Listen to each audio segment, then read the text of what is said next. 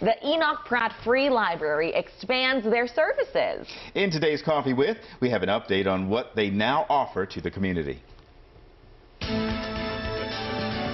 can find a lot more at the Enoch Pratt Free Library these days, like sewing machines and microscopes. The Library of Things is a new collection for teenagers ages 10 to 19.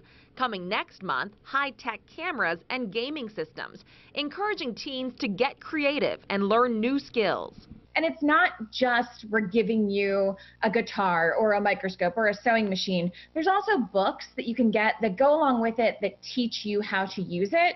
Plus, the Pratt has expanded sidewalk service across the city, now offering it at 21 locations. You can go to their website and put your materials on hold, then safely pick them up when they're ready. All you'll have to do is book an appointment.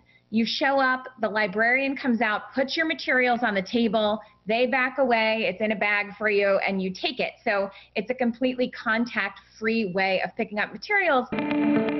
Materials include books, of course, but also tablets and even hotspots that let you access the internet for free at home. Pratt is such an anchor in so many communities.